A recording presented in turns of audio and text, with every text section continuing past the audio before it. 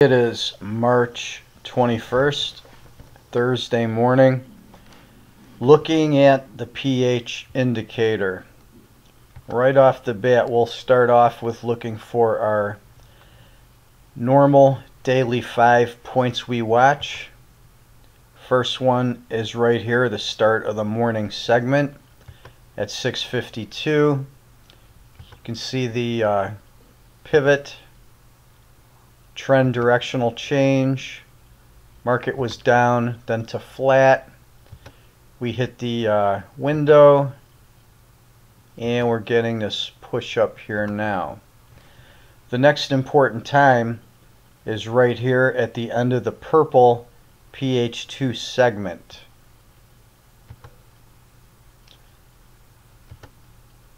And that is coming in about 7:54 Eastern time.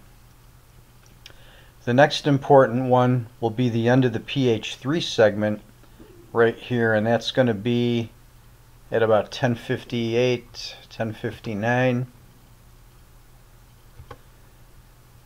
So those are the 3 daily morning segments.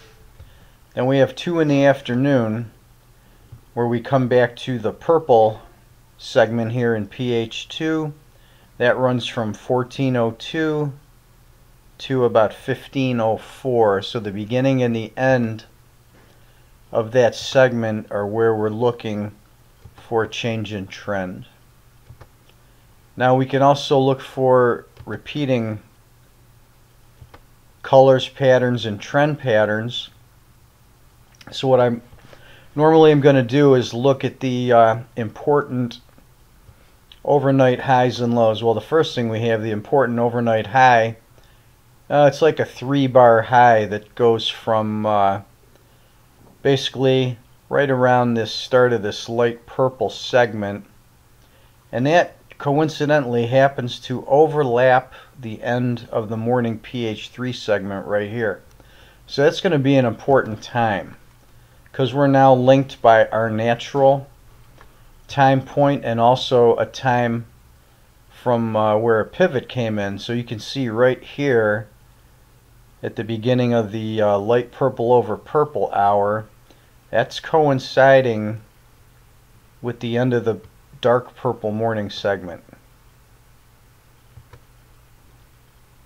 So we're going to want to watch that little frame right there. That's going to be really key today. Don't have an important low area. Have kind of a double low here.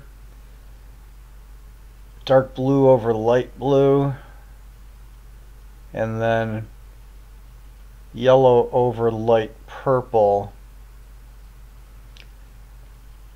Not real clean, kind of not a real big swing. You can monitor those and watch those, but I would just concentrate on these 5 points that I've got marked out today.